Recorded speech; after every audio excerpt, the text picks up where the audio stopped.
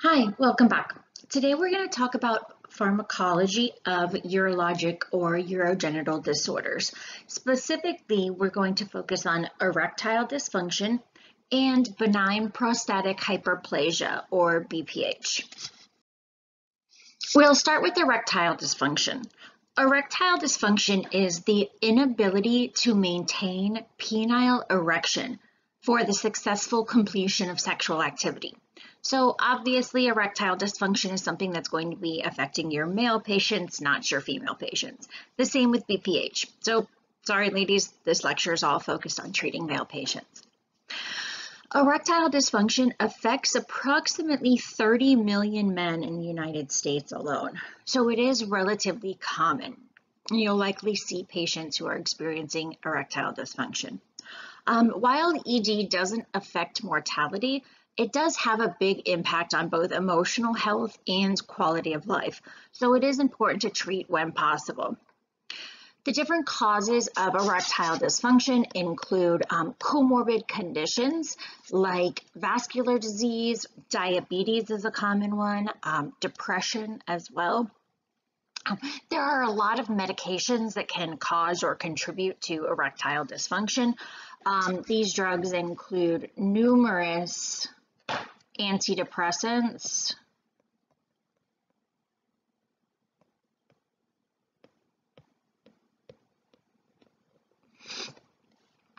most of the antidepressants actually cause erectile dysfunction. When we talk about mental health drugs and antidepressants, we'll talk about the couple that cause it less, like bupropion, for example. Wellbutrin causes less sexual adverse drug effects than the other drugs, but most antidepressants do have sexual adverse drug effects, including affecting libido and then for men, erectile dysfunction. Some blood pressure medications can cause erectile dysfunction. We mentioned this, for example, with beta blockers, like metoprolol, atenolol, bisoprolol.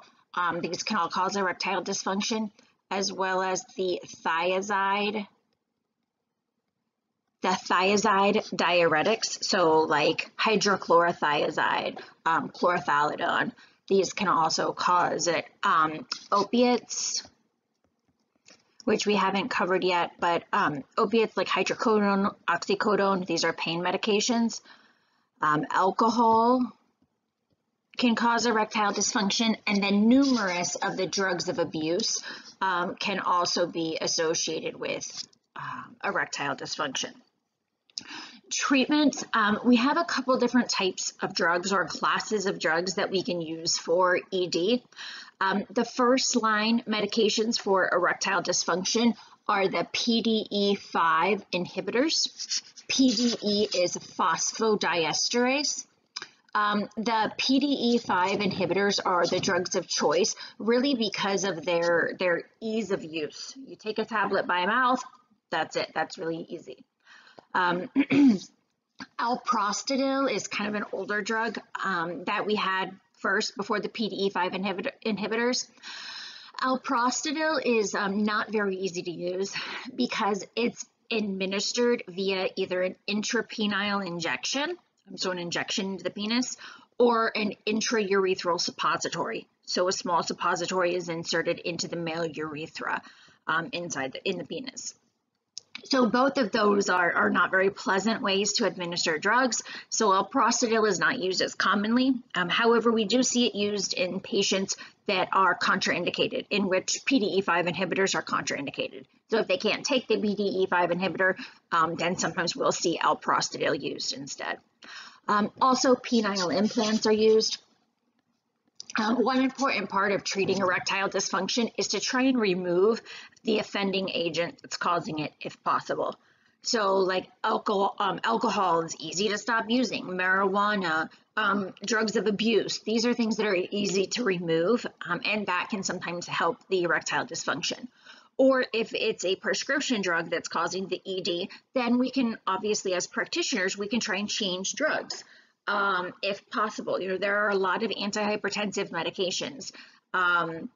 There are multiple antidepressants, some of which are associated with less ED. So it is important to talk to our patients about this so that we can change the drugs if possible. Otherwise, the patient might just stop taking the drug without telling you, because again, this really does affect their quality of life quite a bit. Phosphodiesterase inhibitors, or PDE5 inhibitors, are drugs that are used first line for erectile dysfunction. The most common of these include sildenafil, which is Viagra, tadalafil, which is Cialis. Also, vardenafil and avanafil are other examples of PDE5 inhibitors, or phosphodiesterase 5 inhibitors. These drugs work by inhibiting phosphodiesterase 5. So PDE5 is the enzyme that breaks down cyclic GMP in the penile tissue. Cyclic GMP, we'll see, is important for maintaining the relaxation in the corpus cavernosum, which allows all of the blood to engorge the penis, which causes an erection. So cyclic GMP is important for maintaining that erection. PDE5 breaks it down. So what happens is when PDE5 breaks down cyclic GMP, that stops the relaxation, right? Constriction occurs, and then there's less blood in the penis, which means there's not an erection any longer. But if we inhibit that PDE5, we inhibit the breakdown, which means we have a lot of cyclic GMP, which means we maintain smooth muscle relaxation in the vessels that are in the corpus cavernosum. If you look down here at the picture, it kind of shows you what you're looking at is the penis. It's been sectioned or cut so you can see in the penis. This is a flaccid penis here on the left. On the bottom, that's the corpus spongiosum with the urethra. That's not the part of the penis that changes during an erection. Up top here, you have the two corpora cavernosa. So those are the two channels that get filled with blood during an erection. All the sinusoids here, this is where the blood comes in and kind of fills up and expands during an erection. So what happens is first there's some sort of sexual stimulation, right? And some sort of arousal happens. The man is stimulated, and that increases the production of nitric oxide. Increased nitric oxide causes increases the activity of guanylyl cyclase, which is an enzyme that increases production of cyclic GMP. That cyclic GMP causes the relaxation of the arterial smooth muscle going into the penis and then in the corpora cavernosa of the penis. So smooth muscle relaxation opens up or dilates the area, right? That increases blood flow, and you can see the expanded sinusoids, right, that are storing or holding that blood. When they expand, the penis expands and becomes harder and erect. Again, PDE5, phosphodiesterase 5, breaks down that cyclic GMP. So if we inhibit that PDE5, we inhibit the breakdown, we have more cyclic GMP.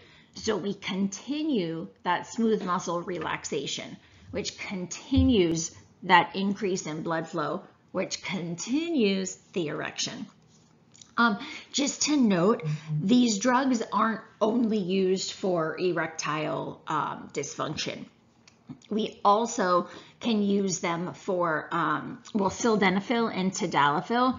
We also use in pulmonary arterial hypertension for the same means, right? If you think about it, causing arterial relaxation, right? Causing dilation of arterioles decreases pressure. And that's actually where these drugs first came about. Sildenafil was the first one of these, and this was in research. This was for blood pressure. They were trying to find a new blood pressure drug, and they noticed that in the men who were taking this drug, they maintained erections for longer. So then they were like, hey, let's start studying it for that reason. There's already a lot of blood pressure meds, but there's not a lot of meds that do this. So they started studying it for erectile dysfunction, and then what do you know, we have Viagra. So we do actually use these in other areas of the body to cause dilation of vessels and decrease pressure. So again, sildenafil and tadalafil we use in pulmonary arterial hypertension. Note that the dosing regimen is different when you're treating erectile dysfunction versus when you're treating pulmonary arterial hypertension. Also, it's really important that a practitioner has experience using these for PAH prescribe them. So that's the kind of thing that you'll probably refer to a pulmonologist. Tadalafil is also approved for BPH, benign prostatic hypertrophy, or benign prostatic hyperplasia, which we'll talk about later. When we look at all of the drugs, they really have equal efficacy for erectile dysfunction. So they all work the same, just at different doses. And they all have similar adverse drug effect profiles as well. The only major area where these 4 drugs differ from each other is in their kinetic profile. So dosage form, how long they last, and how long it takes before they start working. So that's really going to be the most important difference between them. Also note that at normal doses of these, the enhanced penile blood flow only happens in the presence of sexual stimulation. So you don't take this and automatically it causes an erection. It just allows you to maintain an erection longer because it's the sexual stimulation that starts this whole process, right? It's the sexual stimulation that increases cyclic GMP. We're just making sure that it doesn't get broken down. So it's not like a patient takes this and they're gonna just naturally, no matter what, have an erection for the next 5 hours. Under normal circumstances, at normal doses, that sexual stimulation is needed in order to cause the erection, and this just makes the person maintain the erection.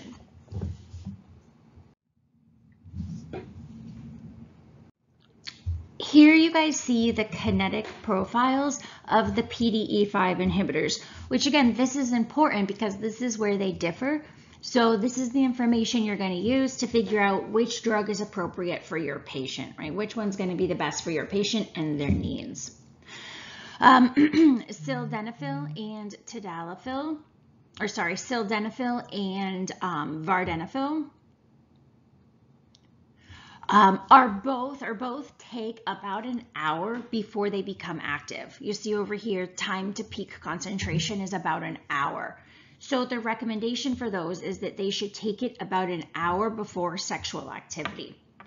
So you have to kind of time when the sexual activity is going to occur. They also should be taken on an empty stomach. Food, especially high-fat meals, delay the absorption of the drug. So that's something to keep in mind. You know, if the man is going out on a date, you know, a dinner date, and then plans on having sexual activity afterwards, that kind of makes it harder because he needs to take the drug on an empty stomach, or it's going to delay the absorption of the drug. So the timing is important, you can see. And then the duration of action is approximately 4 hours. So 3 to 4 hours for sildenafil, 4 to 5 hours for vardenafil, but they work approximately 4 hours. Now, vardenafil does have an ODT tablet, an orally disintegrating tablet, and you just put it in the mouth, and it, without any water or anything, and it just dissolves like a sublingual tablet. It dissolves under the tongue and it gets absorbed that way. So food doesn't affect the ODT tablet. So if the patient didn't want to worry about taking it on an empty stomach, they could just do the orally disintegrating tablet. Note though, keep in mind that the ODT tablet has a higher bioavailability, so the doses of those two are not equal, right? So if they're already on vardenafil tablets and you want to change them to the ODT tablet because the food thing is just annoying for them, you can't just give them the same dose, right? The doses are not equivalent. You are going to give a smaller dose of the ODT tablet. So make sure you look up the dosing in UpToDate. Don't just give them the same exact dose. If you look, Avanafil has the quickest onset of action. Avanafil works in about 30 to 45 minutes. So the recommendation for that one is to take 30 minutes before sexual activity. So that one's the easiest in that you can kind of play it by ear a little bit and be a little bit more spontaneous. Now, the easiest except for tadalafil. Tadalafil is really the best as far as, you know, spontaneity and having a long coverage goes, because tadalafil has a duration of action of approximately, well, it actually depends on how long you're taking it. It has a duration of action of really up to about 36 hours if somebody takes it regularly, but it has the longest duration of action by far. However, it does take a long time to work. Tadalafil takes about 2 hours or 120 minutes before it's at peak concentration. Now, because tadalafil has such a long half-life or a long duration of action, it does allow for once daily dosing. So tadalafil can be taken once a day, just every day, regularly, and just to provide coverage all the time. And it can also be taken as needed. So if the person's not going to take it every day, you know, maybe they have 2 days a week that they really want, you know, to be able to have sexual activity, so they can take it, you know, in the morning, just those 2 days a week. That's fine. But again, with repeated use, it has a really, really long half-life. So it really provides a long coverage. The way I remember these guys is, for tadalafil starts with a T, right? So I say tadalafil takes time, but works today and tomorrow, right? So it takes time to start working. So it's not a quick onset, but it works today and tomorrow. So like daily, right? You can use it as like a daily thing. It has a long half-life. That's the way I remember it.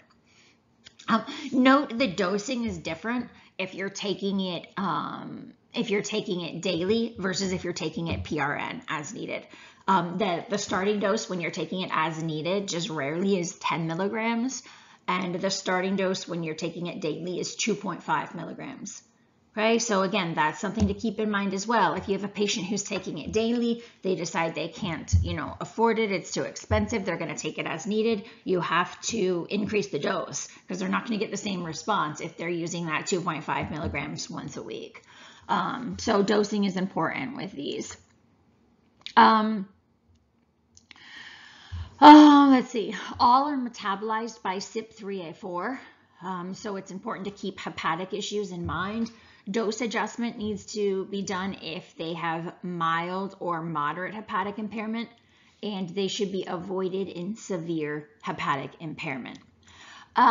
Daily dosing. So daily use and the use of avanafil are also contraindicated in severe renal impairment. Sorry, that's so messy. Okay, so daily use tadalafil. So you can't take tadalafil daily if they have severe renal impairment, and you can't take avanafil if they have severe renal impairment. Okay. Adverse drug effects of the PDE5 inhibitors are typically pretty mild. They usually don't cause discontinuation of the drug. It's rare to have a serious adverse drug effect occur. The most common headaches just have to do with the vascular or arterial dilation, right? These work predominantly in the penis, causing dilation of the penis, but they can also cause dilation of blood vessels in other areas. So we do see, you know, headache, flushing, nasal congestion. These all have to do with dilation of vessels in other areas. We see some dyspepsia, some stomach upset as well. There can be disturbances of color vision. And this is specifically a loss of blue and green color discrimination. So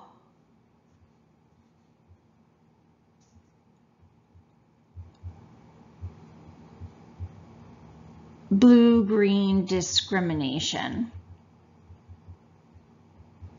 So that's like telling the difference between blue and green. They can't tell the difference between blue and green anymore.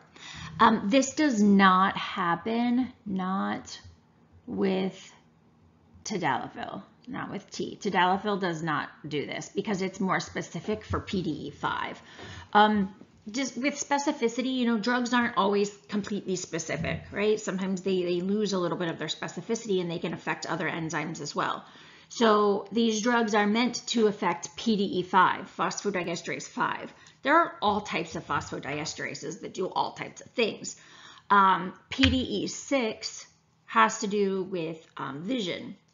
So if these happen to inhibit some of the PDE6, then we can have the adverse drug effects with color discrimination.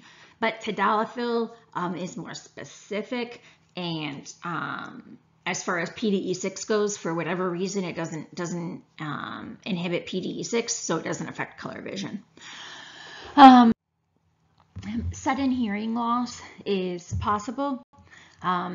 Also, tadalafil, because tadalafil happens to affect PDE11, we can see some back pain and myalgias. This is just important to keep in mind because if you have a patient on one of these, and so say you have a patient on sildenafil and they have this disturbance of color vision, well then you can try tadalafil. If you have them on tadalafil and they start to get muscle aches, well then you can try sildenafil. So it's important to keep in mind that there are some differences in these adverse drug effects, but they're rare. Again, they're really rare to have any issues with these. Except for down here. We'll talk about cardiovascular issues that are important in a minute. Priapism is a adverse drug effect that again is rare, but it's a medical emergency when it happens. A priapism is a painful, sustained erection.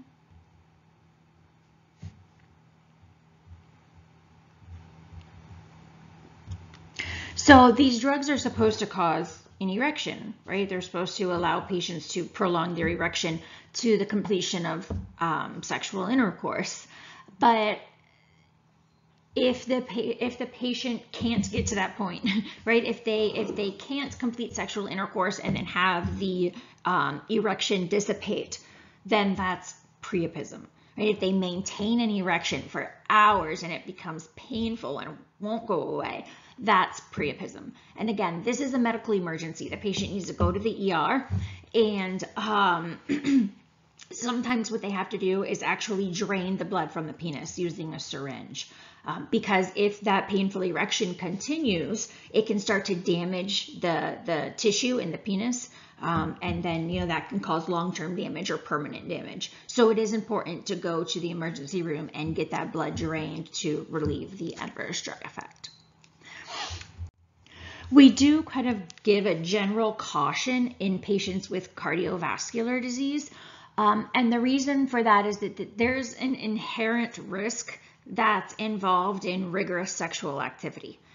So there is just kind of a general caution because you're giving that person, ability to complete this rigorous sexual activity that they weren't used to, and that itself can be a cardiovascular risk in somebody who has severe cardiovascular disease. As far as cardiovascular issues go, we also have an important drug interaction that comes up relatively frequently. Phosphodiesterase 5 inhibitors are contraindicated with nitrates. Remember when we talked about angina, chest pain, we talked about the nitrates. So these are things like nitroglycerin. Remember the nitroglycerin, the sublingual tablets that a patient takes when they're getting angina. Also isosorbide. Remember, there's isosorbide dinitrate, isosorbide mononitrate. Those are the drugs that the patient takes chronically on a daily basis for chest pain. If a patient's taking any of these nitrates, they cannot be prescribed a PDE5 inhibitor. The reason for that is that they potentiate the effects of the nitric oxide. Right? Remember that you give the patient the nitroglycerin because it produces nitric oxide, right? And the nitric oxide causes the dilation. When you dilate the arteries going to the heart, you have more blood flow to the heart, so you relieve the chest pain. But these PDE5 inhibitors, remember, are potentiating those effects. The erection begins with nitric oxide, right? And then the PDE5 inhibitors prevent the breakdown of the cyclic GMP, so that dilation occurs for a much longer period of time. So when you add them together, you can have this much greater effect and this much greater dilation of vessels, and that can result in bottoming out of the patient. So they are contraindicated together. I can tell you personally, like when I was like working as a pharmacist, that this caused issues with patients sometimes. Patients would just be furious with me. You know, if a physician would prescribe this, like a PCP would prescribe it, not knowing that the patient's cardiologist prescribed them nitroglycerin tablets. So I mean, I wouldn't dispense it. I would have to call the physician and explain to them why the patient couldn't be on it, and then they would cancel the prescription. But the patient would be really mad at me. And you can imagine why, right? Like they want to take this sildenafil, they want to, you know, be able to have sexual activity for obvious reasons. And they don't really understand, because remember, the nitroglycerin is just taken as needed. So this person might have nitroglycerin tablets and not have had to take it in the past month at all. They might have to take it really rarely. So to them, it's like, what are the chances that I'm going to take both of these at the same time and have an interaction? Or they'll say, you know, I won't take the nitroglycerin if I've taken the sildenafil. I won't take them together. But you can't say that, because you might take the PDE5 inhibitor and then go have sexual activity. Well, that stimulating sexual activity is likely to cause the chest pain. So then you're going to need to take the nitroglycerin. And at that point, you've already taken the sildenafil or tadalafil or whatever, and you need the nitroglycerin. So what are you going to do? Sit there and have terrible chest pain? Like, no, it needs to be relieved. So for patients who are on nitrates, these are just, they're a no-go. Also, we see that there can be additive hypotensive effects with some other blood pressure medications that also cause dilation. So additive hypotensive effects with alpha blockers. Remember, alpha blockers work by causing dilation of vessels. So we can see an additive effect there. And that's important because it can increase things like orthostatic hypotension. I'm just going to write orthohypo. Remember that alpha blockers cause orthostatic hypotension. So if you have a patient on an alpha blocker, it's not contraindicated, but it is really cautioned. If you're going to prescribe one of these, one, you should not prescribe daily use. You should prescribe only as needed so that they don't have this working all the time. And you should prescribe one of the shorter acting agents. So you could prescribe sildenafil, for example, has a duration of action between 3 and 4 hours. So at least you know that issue is going to be going on for the shortest period of time. And then warn patients, they're likely to have lower blood pressure. They're likely to have worsened orthostatic hypotension. So they need to be careful and get up slowly so that they don't get up really quick, have that hypotension, and then pass out on you. So use caution in patients who are taking alpha blockers. Let's see what else. Decrease the dose in patients that are on potent CYP3A4 inhibitors. Remember, we said that they're metabolized by CYP3A4. Also, you cannot combine vardenafil with dronedarone because of prolonged QT interval. That combination of drugs causes increased prolonged QT interval, which you guys know can lead to torsades. Dronedarone we talked about when we talked about arrhythmias.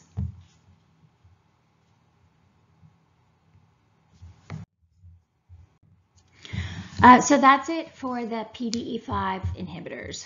Alprostadil is another agent that we can use for erectile dysfunction. Alprostadil is synthetic prostaglandin E1. We're not really positive about its mechanism of action in erectile dysfunction, but we do know that it allows for smooth muscle relaxation in the corpus cavernosum, and that, so with the smooth muscle relaxes, the arteriole dilates, and that brings more blood into the corpus cavernosum. Remember, we showed you on the other slide that when more blood comes into the corpus cavernosum, it engorges the penis, right? The penis expands as those sinusoids fill with blood and expand. Also, when all of that blood goes into the penis and the penis expands, it blocks venous drainage. That's why I don't think I mentioned that before. That's why all of the blood is able to remain in the penis. Normally, if you have more blood coming in, you would have more blood leaving. But all of that blood going in makes it swell, and that swelling blocks the venous drainage. So the blood is stuck there in the penis, which causes the prolonged erection. Alprostadil use is kind of not optimal, and that's why patients typically prefer the oral PDE5 inhibitors. The way that alprostadil is used is either by an intraurethral suppository or an intrapenile injection. So it's either injected into the penis or a little suppository is inserted into the urethra. So again, this is typically used in patients who are not candidates for oral therapy. So for example, if you have a patient who takes nitrates, then they would be candidates for alprostadil. Otherwise, we prefer the PDE5 inhibitors because of ease of use. Here you see at the bottom, this is just taken from the descriptions of the different, the alprostadil agents. So alprostadil is formed into a micro suppository that's 1.4 millimeters in diameter by either 3 millimeters or 6 millimeters in length. So the difference in length is just because of the difference in dose. So depending on the dose of the drug that you're giving, obviously the 6 millimeter long would be double the dose of the 3 millimeter long. The little suppository sits in the tip of a little hollow applicator, and then the muse is just the drug name. It's administered by inserting the applicator into the urethra after urination. So the person urinates first, kind of clears the urethra, and then we recommend that patients, if you look at the picture at the top here, we recommend that the patient pinches the glans penis, the top of the penis, the expanded region of the penis, and by pinching it, you can see that it kind of opens the urethra. So if you look at the very center of the penis, the little circle is showing you the tip of the urethra. So pinching the tip of the penis allows you to kind of open up the urethra, and then you insert the applicator, the little thin applicator tube, into the urethra. And then you push a little button on the applicator, and pushing that little button will like deliver or kind of push out the alprostadil suppository. And then the drug slowly gets released from the suppository into the penis, and it remains there locally. So it's just working locally, and you have much less risk of systemic absorption, and you know, the side effect issues don't come into play. Again, we said that there's minimal systemic absorption, so adverse drug effects, systemic adverse drug effects are rare. It's mostly just local adverse drug effects that occur in the penis. The suppository has an onset of about 5 to 10 minutes and a duration of action between 30 to 60 minutes.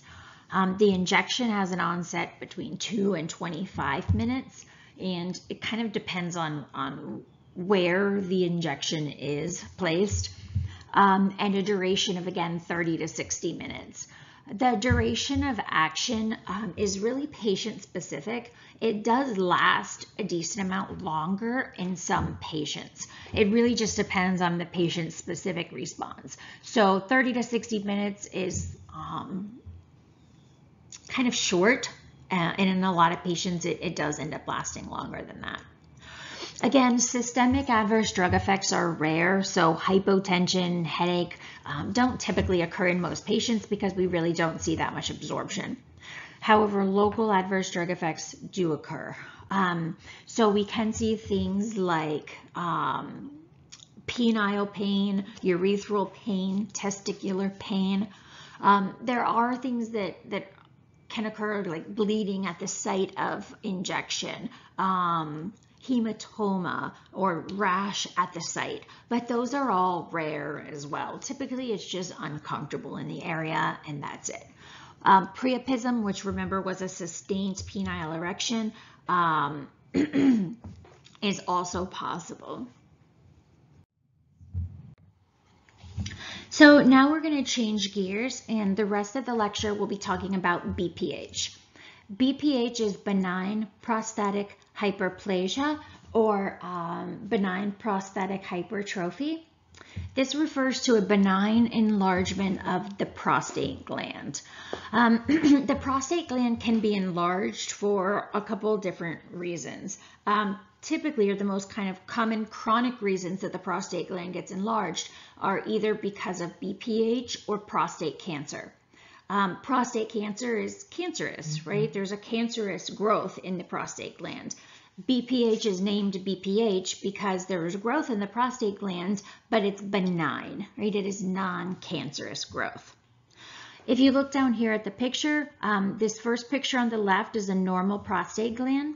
What you see is you see the bladder on, let me change colors. You see the bladder on top, and then underneath you see the prostate gland.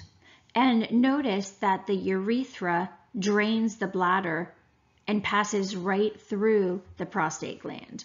So this tube that you see here going through the center of the prostate gland, remember, is the urethra.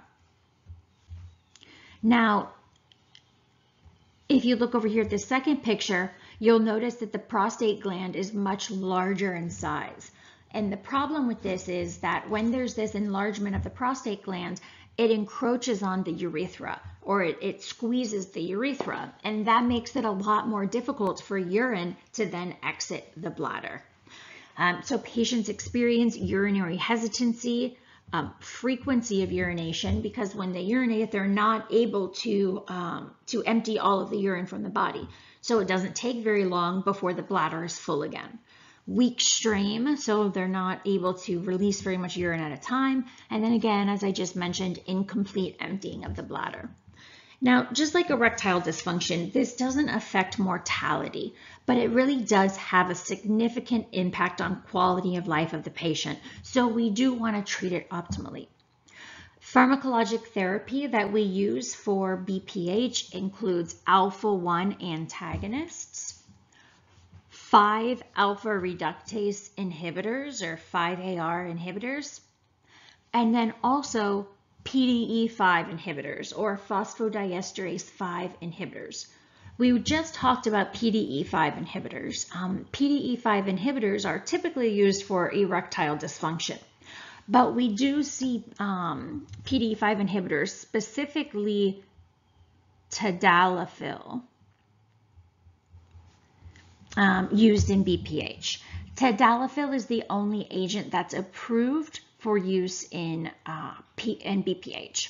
The way that the PDE5 inhibitors work, phosphodiesterase 5 is not only present in the penis, it's also present in the bladder and in the prostate as well.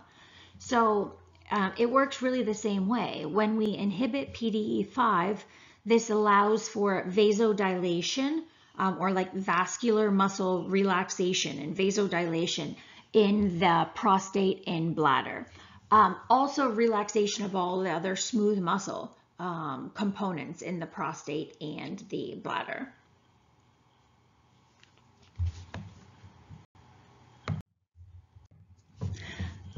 Alpha-1 antagonists block alpha-1 receptors. And we've mentioned these drugs, or we've mentioned some of these drugs when we talked about hypertension. Terazosin, doxazosin, and alafusacin are alpha-1 blockers that we use for hypertension because they decrease blood pressure. Also prazosin, but prazosin is not indicated for BPH. That's not in its indication. Sometimes it's used off-label for it, but it's not indicated for BPH. Tamsulosin and silodosin are more specific agents that we don't use for hypertension. We use them only for BPH.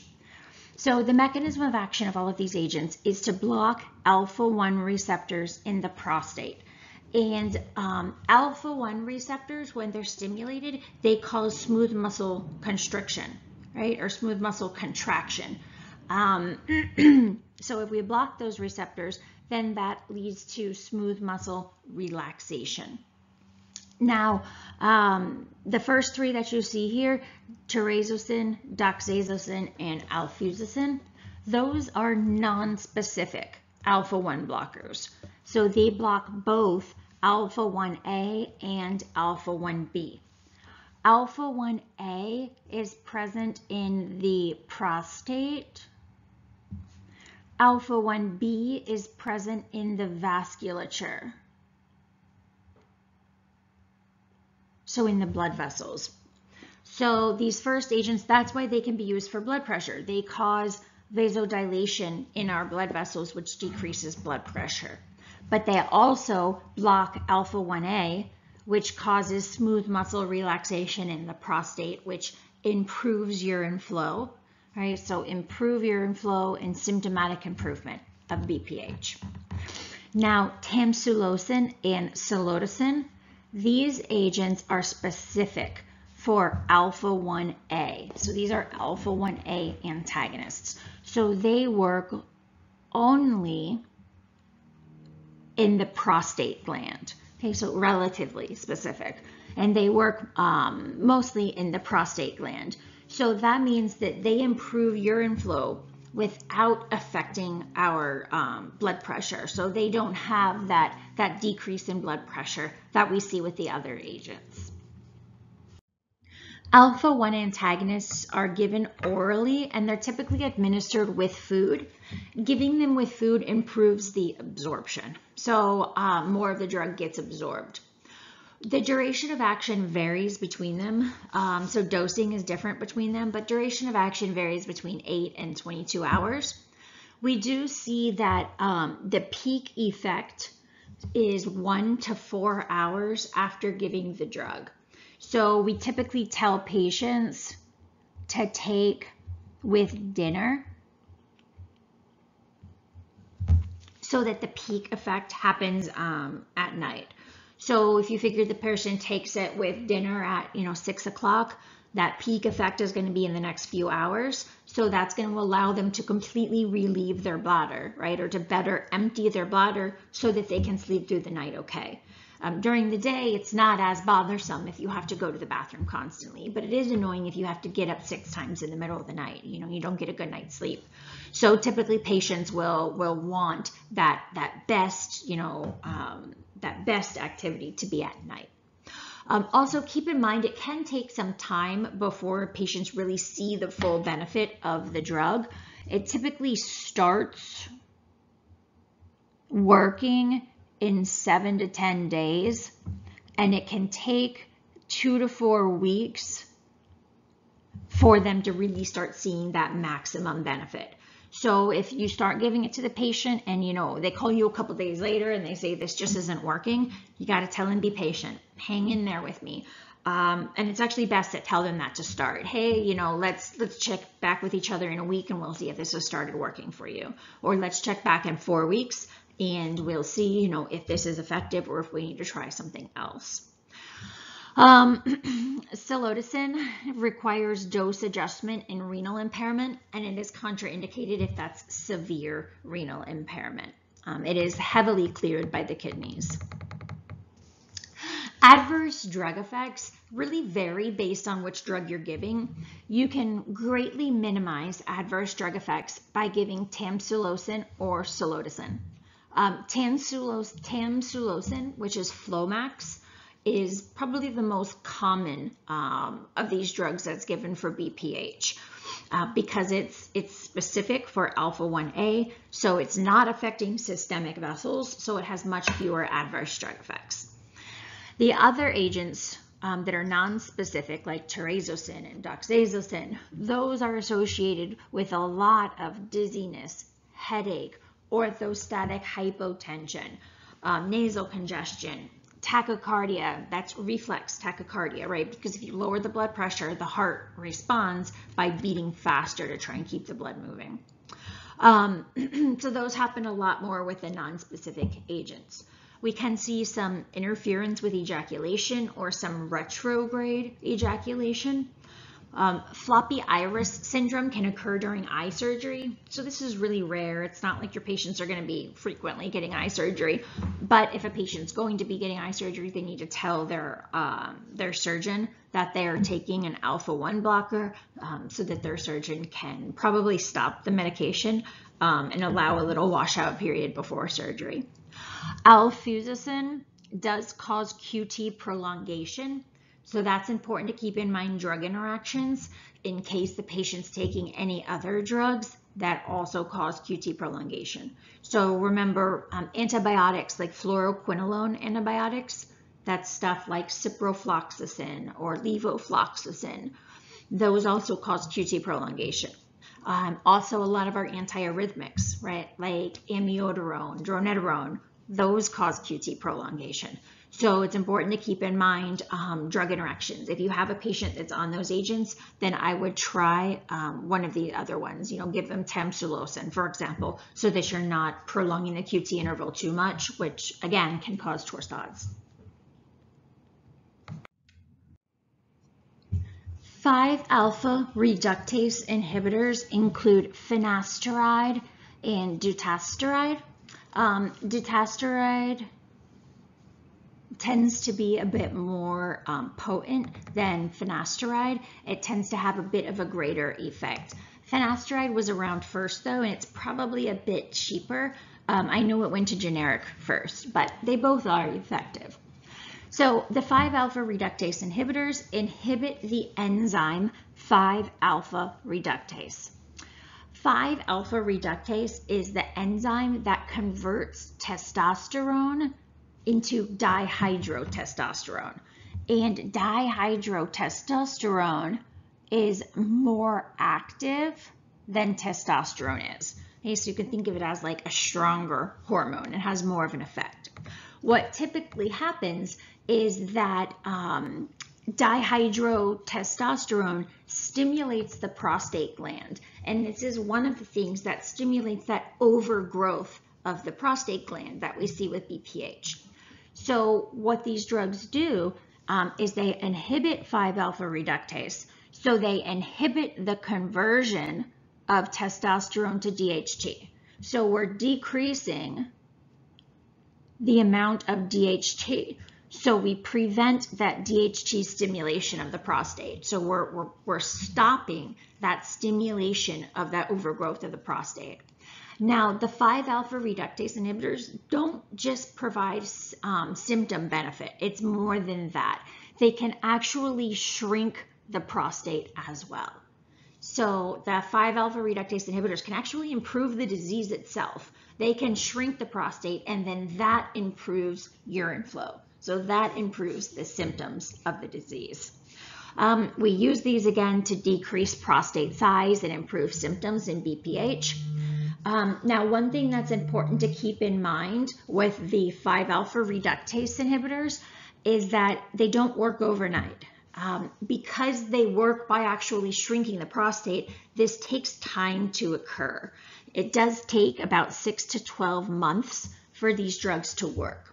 So the best thing to do, like the most effective way to treat BPH, is to actually combine an alpha-1 antagonist with a 5-alpha reductase inhibitor.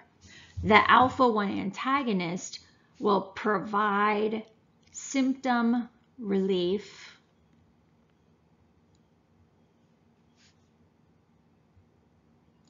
while the prostate shrinks. Right, so again, the alpha-1 antagonist will be kind of improving the patient's symptoms over the short term, and then in the background, the 5-alpha reductase inhibitor is going to be cutting off that stimulation of the prostate. So the prostate is going to slowly shrink back to normal, and then eventually prostate will be, smaller, maybe not normal, but it'll be smaller, and you'll have improved urine flow because of that. And then also the alpha-1 antagonist can be providing benefit as well. There are combination agents that combine both of these. So for example, there's a drug that has dutasteride plus tamsulosin.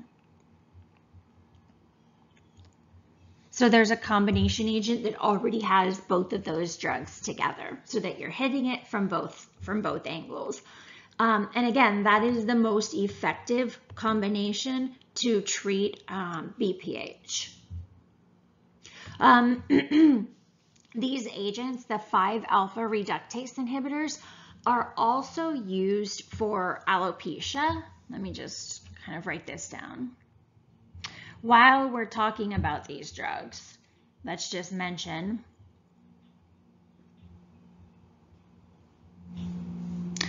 that they are also used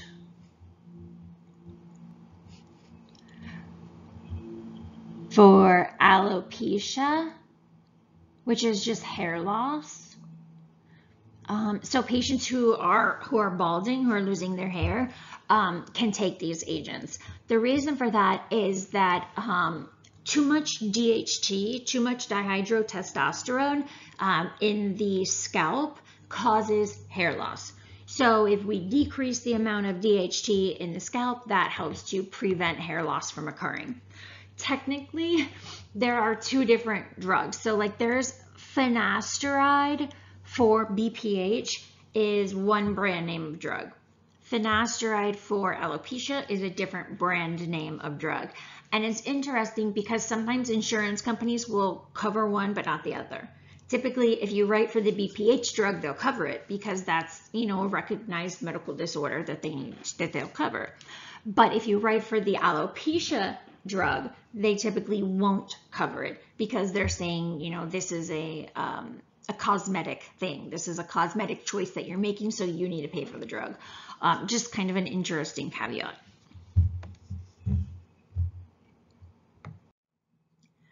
Adverse drug effects of the 5-alpha reductase inhibitors they're mostly sexual in nature, and they're surrounding the decrease in androgen activity. Androgens are the male sex hormones, and we said that testosterone gets converted to dihydrotestosterone, and that DHT, dihydrotestosterone, is much more active. It's more active in stimulating a lot of these androgen-driven activities like libido, ejaculation, sperm production, the male sex characteristics. So if we prevent the formation of that dihydrotestosterone, we're going to interfere with all of those activities. So we see a lot of sexual dysfunction in patients who are taking these agents. We can see decreased ejaculate, decreased libido, erectile dysfunction. Gynecomastia, which is the development of breasts in the male, can be present. We see, again, interference with the production of sperm. So we see a low sperm count. Also, something that's important to keep in mind is that these are highly teratogenic. So they cause severe birth defects involving the male genitalia of the fetus. So if you have a male fetus that's developing, dihydrotestosterone is really important to stimulate the development of the male reproductive system, the male genitalia. So if a woman who's pregnant comes in contact with this can cause really bad birth defects. So women who are pregnant or of childbearing age have to stay completely away from the drug. So they should not even handle the medication. So we're not just talking about taking the drug, we're talking about touching the drug. This is important, like for example, working in the pharmacy, we would always have warnings on the bottle. So anybody who's pregnant or childbearing age can't touch it. So you can't just pick up the tablet if you drop it, or if you're giving the drugs to someone else. If you're in home health or you're taking care of somebody, don't just pour the tablets out in your hand and pick one up. You should not come in contact with the medication.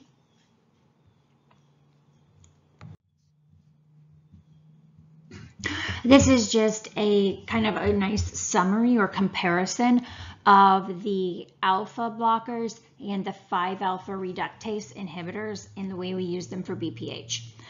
You can see the 5-alpha reductase inhibitors do decrease the prostate size, whereas the alpha blockers are just used for symptomatic benefit. They don't decrease the prostate size. You see that the peak onset, when they're really they're finally at their maximum efficacy, is quicker for the alpha blockers. So it only takes 2 to 4 weeks for those alpha blockers, but it can take 6 to 12 months for the 5-alpha reductase inhibitors. Decrease in PSA, yes, we see that for the 5-alpha reductase inhibitors. That's because, again, this is actually making the disease better. It's not just treating the symptoms. Sexual dysfunction is much more common, or is more common with the 5-alpha reductase inhibitors. Hypotensive effects. The 5-alpha reductase inhibitors are just affecting hormones. They're not affecting blood pressure, but the alpha antagonists do have a lot of hypotensive effects. Commonly used drugs, tamsulosin and alfuzosin, and then finasteride and dutasteride. And again, you can use them together, right? You can combine these agents to get that maximum benefit, especially in those first 6 to 12 months while you're waiting for the 5-alpha reductase inhibitor to work.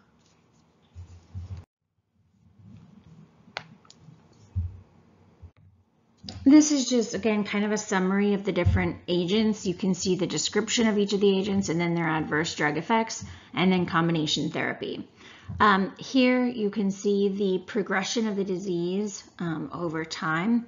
With placebo, you see the disease progress quite a bit more than with drug therapy. Here with finasteride and with doxazosin, you see pretty much the same progression of the disease.